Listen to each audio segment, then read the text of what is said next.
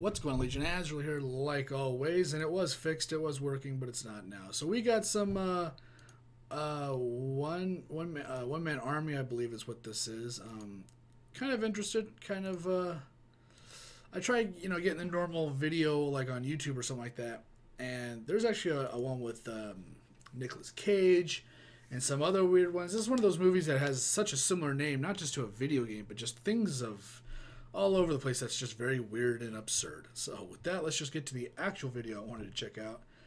This is apparently going to be starring the girl that's in the new Matrix movie. I forgot Holly. I think it's Holly. I can't remember her name. But yeah, she's in this. So if you know who that is, awesome. I read it. I was like, yeah, I'm going to tell you guys. And then I forgot. So, I mean, I could probably just do one of these, one of these, one of these. And of course, she's gone. Huh. Who was it again? It is Ellen Hollman. That's why I got the names mixed up. But yeah, let's just get into it, check it out, see what it's all about. Let's hope it's good.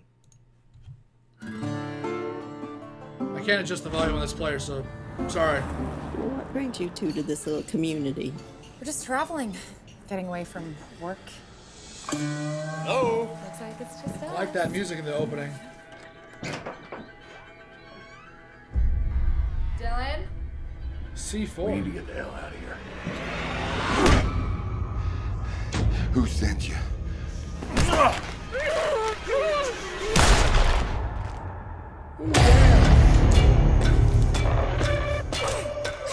God, I took one of these movies. Let's go, maggots! Thought you were dead. Back it up, boys. She's here. The army girl. Today's your sentencing day.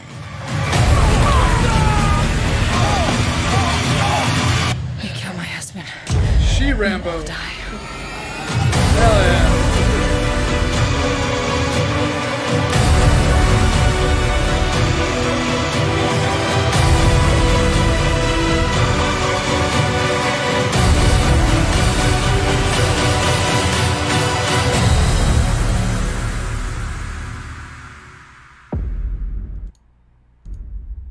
I don't know what it is about this one that makes it more believable. Usually when you get the one-man army videos, whether it's man or woman, usually when it's a woman, it's more of a thinner, frailer looking woman with some shoddy plot holes. She looks like, not like a UFC fighter, but she's not like this dainty person. She looks like she rough and tumble kind of person, which is cool. Maybe it's the, I guess maybe it's the look, the blonde hair makes me kind of, and she's in the army. Maybe oh yeah, Texan girl.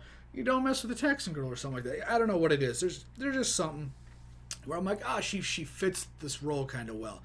And it actually looked fairly decent. It wasn't a lot of, I think where it gets really unbelievable is when you watch, and this isn't like all women, of course, and I know it sounds really bad to say, but when you watch someone that looks like they're, I don't know, 5'6", 100 pounds, fighting three guys that are like 2-something and like 6'5", and she's winning, like, I don't know how much Taekwondo or Brazilian Jiu-Jitsu you think you know, or you expect us to believe that she has.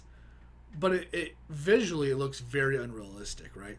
She's over here with like a freaking like makeshift bow staff beating the shit out of somebody.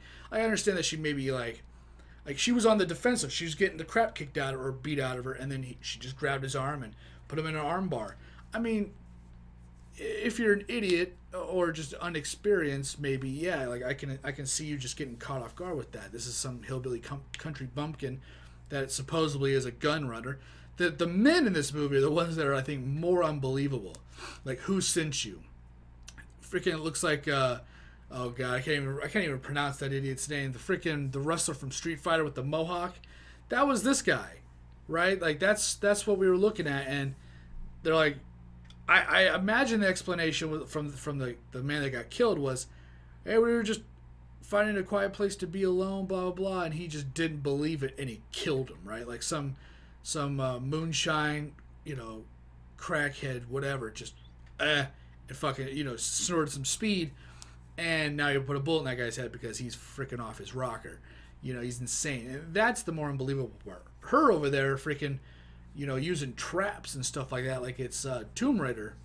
Yeah, that's a little better than like G.I. Jane or something, or it's not the best example, but if we had like Ronda Rousey in there, we know it could be a thing. We know it could be real because she could really kill somebody.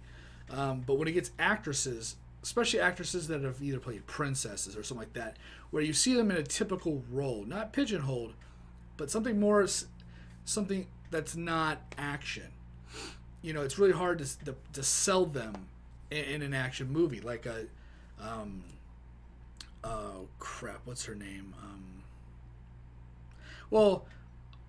Jessica Chastain, when she was, I never saw, what was it, Zero Dark 30 or whatever. I never actually saw that movie, although I don't know why. I kind of want to, but she just pulled off the look. She pulled off the look and had the attitude, right? Like at my job, there's somebody that's a lot shorter than me. I believe she was in the military. It's a boss of mine, and she could be very mean or scary looking, right? And a lot of people are like, yo, she's the worst. And when I met her, I was very polite, and I've always had a good relationship with my bosses, and but it doesn't matter what you necessarily look like if you got the attitude and if you got the walk about it, right? I know a real life female enlisted or previously enlisted individual that has that attitude, right? So Jessica Chastain, she walks in, in the trailers and stuff like that. She looks like she has bitch written all over her face. She has the look, the hat, the glasses. It fits, right? You get Charlize Theron. She's not a small person. She may be a little on the leaner side, but Atomic Blonde, they put a trench coat on her or whatever it was, and with her height, yeah, you're like, yeah, she's kicking people's asses, and that's the end of the story, and with some of them, you get these little 5'3" girls that are like, how it just seems so.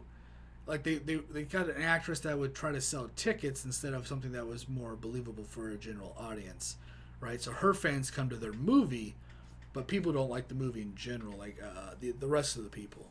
So that's kind of how I think Hollywood sometimes does it. The movie's going to be kind of let's get this person that doesn't fit it in movie, so that her fans or his fans can come and give us more money, and then the movie will just kind of be whatever. This girl looks like it fits. It looks like it's in another scenario of but it looks more believable. It looks like it's written better. Nothing. It's not super being the trailer. I can't even find it on YouTube really. And so yeah, I think it's all these little things that I think is good. Movie creation, right? It's a pretty. The acting on some of the people might be questionable. The writing seems more of a grounded nature. The movie isn't going to be this huge movie, but they got somebody in the movie that looks like they could probably sell it. And for her career, even though she's going to be in the Matrix movie, that's huge. This movie's coming out first, I believe, so this is going to be more of her, more of a ship. I can't think of the term.